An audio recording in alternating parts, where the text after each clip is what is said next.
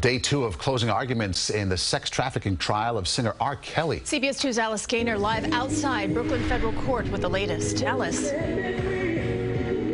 Maurice and Christine, it's a bit loud out here. Some of the singer's supporters are blasting his music.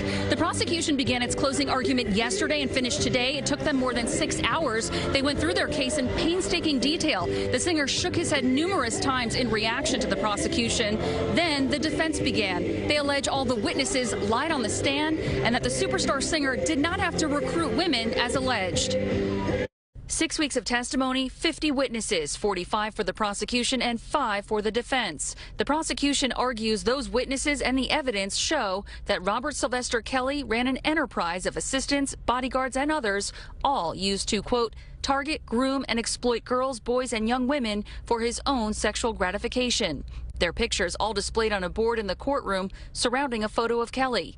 Without that inner circle, prosecutors say he could not have carried out his alleged crimes, and he ruled them with an iron fist. Among the claims detailed at trial, his marriage to the late R&B singer Aaliyah. It's alleged a government worker was bribed to get her a fake ID so Kelly could marry the 15-year-old because he feared he had gotten her pregnant. Witnesses testified about being locked in rooms, having to ask permission to leave or use the bathroom. A handful of witnesses for the defense included former employees and associates who said they never saw Kelly abuse anyone. His lawyers argue the accusers are groupies and stalkers who sought to take advantage of his fame and lied on the witness stand.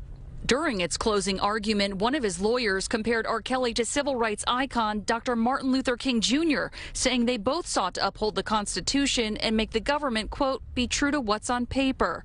The 54-year-old is charged with racketeering. It has 14 underlying crimes associated with it. Kelly is also charged with multiple violations of the Mann Act, which makes it illegal to transport anyone across state lines for any immoral purpose. He has pleaded not guilty. And at last check, the defense was still giving its closing argument. Then comes the rebuttal, and then the judge will charge the jury, and the case will be in their hands. That will likely happen tomorrow. Outside of Brooklyn Federal Court, Alice Gaynor, CBS 2 News. All right, Alice, thank you.